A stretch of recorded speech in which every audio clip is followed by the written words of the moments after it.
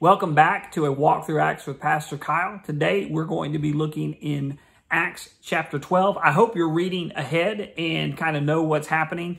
It'll make this make a lot more sense to you. So welcome back and let's dive into chapter 12. Now what we're seeing here in chapter 12 is the Christian church in Jerusalem is now facing more intense persecution. We're going to see the king Herod kind of join into the persecution now. So not only are they being persecuted by the Jewish religious leaders, but now the government per se is beginning the persecution. And Herod is going to have James, the brother of John, one of the original disciples, arrested, as well as Peter.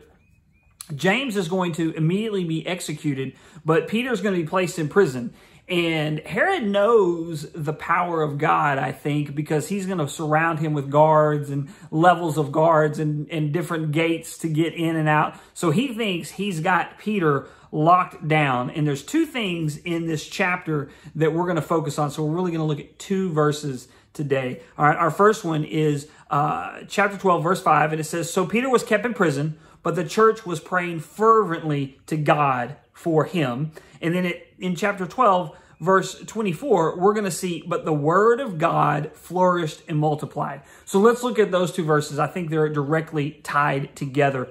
When Peter is arrested, the only course of action that the members of the church have is to pray. And they began to pray. The scripture says to pray for Peter.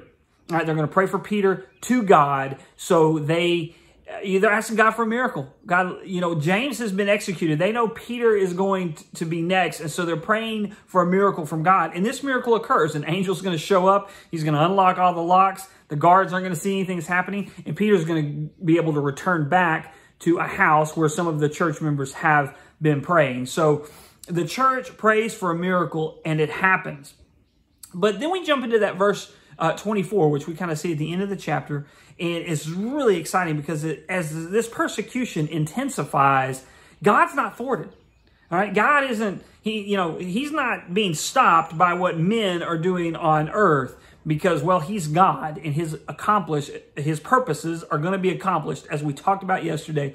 And what we're going to see is that the church flourishes and multiplies. And I think this is fantastic. The Greek word here that they use for flourish means to grow, to become greater, or to develop deep roots. And I think what we're seeing is all of those things are happening to the church during this time of persecution. It's growing. It's becoming even greater. It's becoming more solid.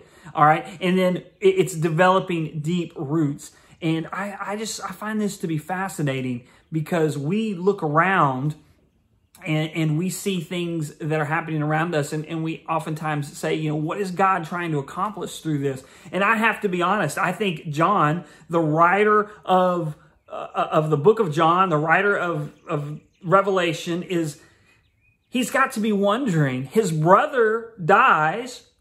Peter lives. What is God doing? But when he looks around and he sees the church growing, and he sees God moving, then, I feel like there's some peace that comes to him in this. So how does this happen? What does this mean for us? What's our application today? You know what? Here's the deal. This is still happening. The church is being persecuted. All right, the church is being persecuted around the world. And I don't mean somebody says something negative about the church. I mean people being arrested. I mean church buildings closed. I mean church leaders being taken to prison. Church leaders disappearing. All right, the church is truly being persecuted around the world. There are places in the world where to profess Christ means you're going to lose your head. And so what is the church doing in this persecution? These places where it's being persecuted. First, they're praying. Christians around the world are praying and the church is growing. We get in our bubble here in the United States and we don't see the persecution that's happening. We don't see that God's moving around the world. And my prayer for you today is that your eyes will be open to how God is on the move around the world. There are places where Christ is being persecuted, where the Christian church is being persecuted, and they're seeing explosive growth. Places like Iran and China and Russia and Turkey and North Korea. God is moving in those places.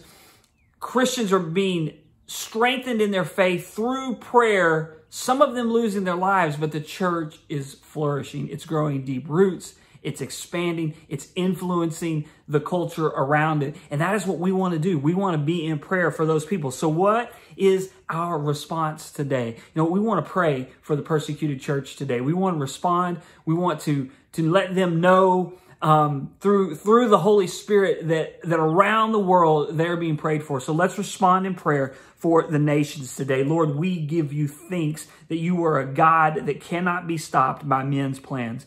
You are a God that has had a plan from the creation of the earth until you decide to come back and bring your kingdom here in its fullness. Lord, you have had a plan.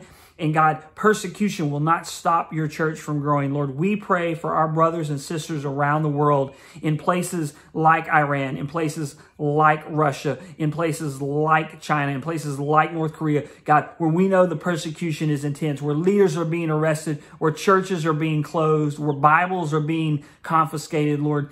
We know these things are happening, yet, Lord, you are on the move there. And God, we want to pray for those brothers and sisters. We want to lift them up. We want to pray that you strengthen them. We want to pray that your Spirit is moving in them, Lord. And we want to pray for those governments that they will see that they cannot stop you, Lord, and that those government leaders will fall to their knees and recognize that you are God. We have seen it in Scripture. We have seen you do that to powerful leaders before, Lord. And God, we want to see that again. We pray that. We pray for peace and comfort for those that are in persecution right now, Lord. In Jesus' name, amen. Hey, come back tomorrow. We're going to look at chapter 13, continue in our walk in Acts, and tonight, before you go to bed, say a prayer for those persecuted Christians. Lift them up. Have God strengthen them. And may his church continue to flourish. All right, we'll see you tomorrow.